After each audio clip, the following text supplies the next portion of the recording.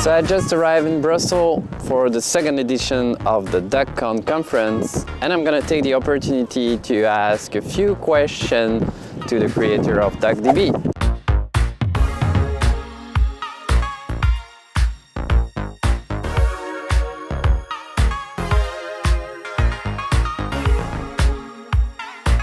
In fact, it's very great to see you in person in this beautiful weather in Brussels. What was going on in your mind before the first commit of DuckDB? So DuckDB is, of course, coming out of our research at the CWI, the Dutch Research Institute for Computer Science and Mathematics, and where I have been working for the last 10 years. And I've been working in a group called Database Architectures. And in that group, we do research on how data systems should be built, maybe think a bit about the trade-offs that we face, the architecture, the general sort of experience. And there was this interesting thing that happened when we started talking to some data practitioners, specifically the R community, by the way, who are very friendly, and I'm still really appreciative that they were so nice to me. It turns out that they weren't using databases at all, right? Like they weren't, they were storing their data in CSV files. They were like, some of them had like hand-rolled data frame engines on top of like these things they had these data frames in memory. They were running stuff on that, and it was all pretty slow and limited because of the way these engines were structured. And I really didn't like to use databases, and I was really confused by that because I really love databases, and I thought, okay, the R people are working a lot with data. They're facing real data issues like stuff being too big. Why are they not using our stuff, right? And then we started thinking and said, okay, first big problem is that pulling data between a database and your application program, in this case an R shell where you maybe do analysis, is way too slow. Like the client protocols of databases, built in the 80s, have never been touched, row-based, hardcore serialization stuff, not great. So we fixed that, and then we showed this to the R people, and they said, yeah, this is better, but we still hate managing database servers, because the way, if you think about it, client-server setup, like you're running your R thing, and then you're running your database next to it, and that's a setup issue. You can make this work on your laptop maybe, but you want to send this script to somebody else, and it won't run because they don't have the same setup, and then they have to set it up, and it's a nightmare to configure these things. Maybe we need to do something like SQLite, where there is actually no database server, but the database is in process. It's a library. It's just linked to the thing.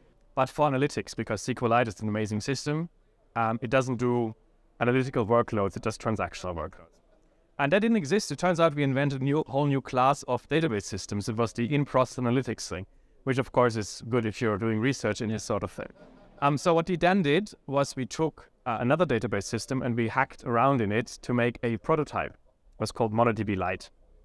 And the MongoDB Lite prototype was a in-process analytical database system, speaks SQL, and kind of worked. It worked okay enough to get people excited about it. And so we put it out, we promoted it a bit in the R community. People started using it, people got excited, but we ran into some architectural issues there. Like, for example, if you're running in process, it's a much more harsh environment. You cannot just exit the process if things go wrong because you're running in somebody else's process. If you exit that, they're going to be very unhappy with you. You have a lot other requirements like this, where you cannot use certain APIs because they change some state in the program that the other thing also looks at, like the locale or the working directory. Like, it's really trivial stuff, but it adds up, and taking all this out of an existing system proved to be quite hard. And we also had reliability issues there. And I felt encouraged to do whatever I thought was best. I decided that I'm gonna start with Mark together to build a new database system, which is a monumental undertaking. It doesn't happen very often, and it's not successful 99% of the time because it's a monumental undertaking. And it's actually not great for your career as a researcher because you disappear for 5 years hacking around and not writing papers, which is what you're supposed to do. But we kind of knew that we wanted what we wanted, right? Because we had this prototype, we knew what was wrong with the prototype, so we knew how to do it differently. There was kind of already product market fit. We had already seen that this is something that people get excited about. That was really encouraging. But of course, it was also really frustrating because getting back to where the prototype was took a long time because you start from scratch.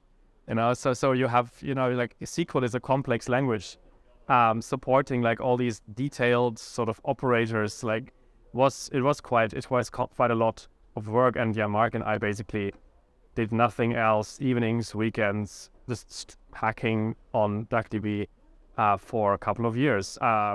And then I think we announced it maybe we open sourced it in 2019, and we got a lot of positive feedback, of course. I think also immediately when we announced it, there was also just a lot of positive feedback and people got excited. The design, sort of the inspiration of DuckDB really came from talking to data practitioners. Yeah, so to recap, it came from the R community struggling with, you know, just local file and anything to work with database. Yeah.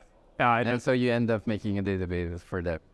In a way, yes. Yeah. And I think it's kind of interesting because it's true, it's fair to say we made it for them. Indeed, we did kind of design it around these interactions with the R people. And I think that's generally a good idea because you have a real problem to solve. You're not just designing into thin air. They will tell you whether they like it or not. And I'm still very thankful for that because like there were lots of people in that community that were willing to try the crazy stuff that we hacked together that was barely working and gave us like feedback and said, look, hey, this is really exciting or this doesn't work. Or the thing is, this kind of process is sometimes missing in the academic world. Yeah, that's true. It's rare. Yeah, that's a good point.